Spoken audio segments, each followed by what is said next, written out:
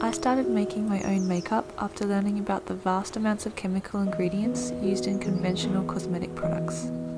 Just a handful of the many toxic ingredients which can be found in store-bought mascaras include PFAS, parabens, formaldehyde, synthetic dyes or even tar from coal, aluminium powder, propylene glycol, and synthetic fragrances.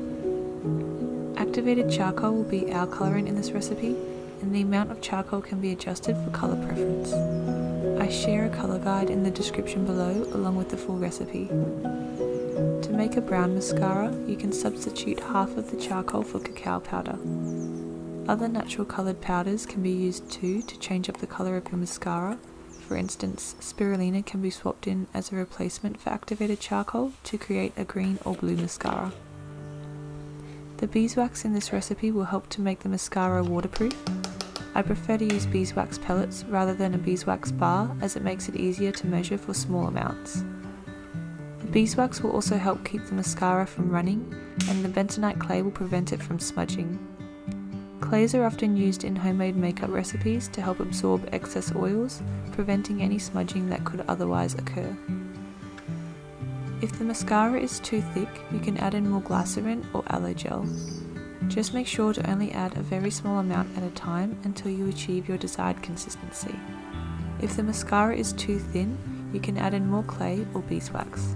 Again, just add a very small amount at a time. If you have particularly sensitive eyes, omit the essential oil. I personally like to add rosemary oil into this natural mascara recipe for its lash growth benefits.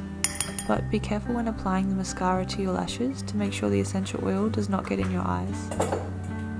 To make this simple mascara recipe, start by placing a heat-proof bowl over a small saucepan filled with a little water. Set the saucepan over medium heat to create a double boiler and bring the water to a boil.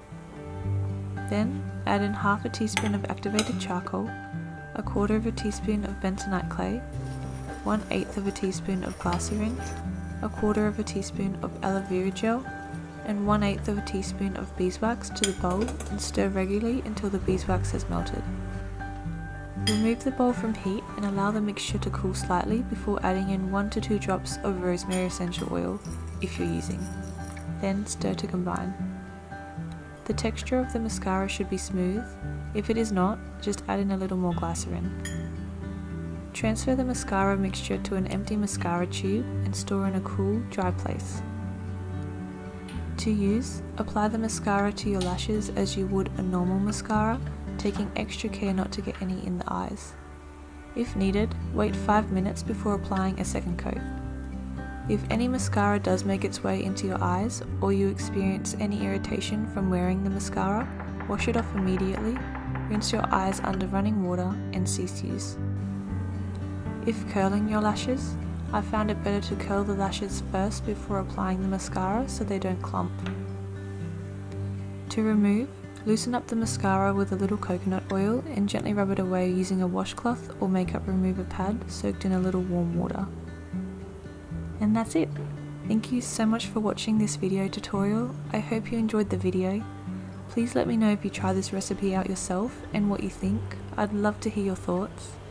I wish you a wonderful day, and I'll see you soon again.